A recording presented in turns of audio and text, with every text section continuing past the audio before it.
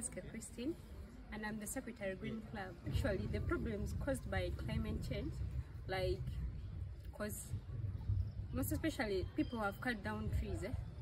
So in some areas there is no rain. So that change has led to famine. But as we as Green Club members, we are trying to promote the planting of trees, so that because trees help in the formation of rain, and at least we get rain, then farmers they carry out agriculture and get food to eat.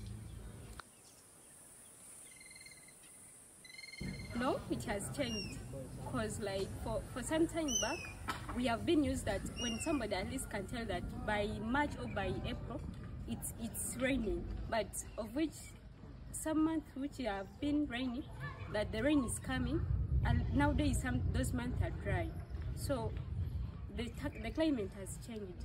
In Uganda, we are facing challenges in the changing in the climate, as we are facing the concept.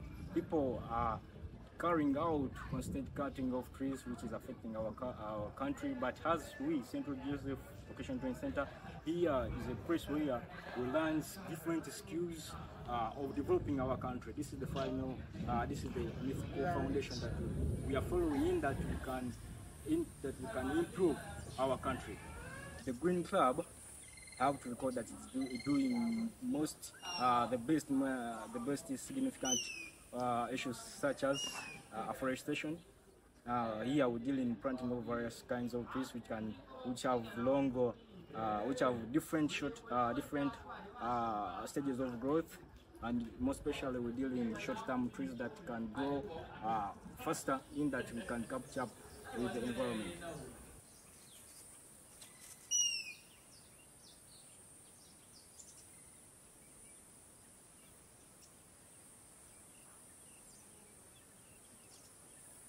What I like most about Green Club is that they do the biggest part in keeping the environment clean, which helps to make our health good, and even we do much with planting of trees, keeping the environment green, of which this planting of trees, it helps to maintain the climate to be very good, to get the rain. Actually, even the climate remains stable. At this club, at this time, we are preparing the nursery beds as we are seeing them. They are here, we are raising different types of crops, seedlings. For example, we are here having onions, we are having green peppers, we are having beetroots. Actually, there are various types of crops that we are raising in this greenhouse. We are planting various tree species all over the compound in order to improve and mitigate our environmental issues. We are doing a lot of things. We are trying to innovate some of the changes. The constituting of the Cavera paper bags, call them polyethylene papers. We are now innovating with paper bags as a result of controlling the dangers brought by the use of polyethylene papers.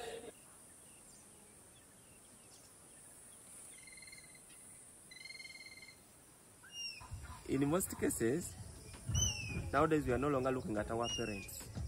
We as youth, and since we are dealing with younger people, we are the ones to create change within the coming generation. Because we have to start now if we want to achieve something tomorrow.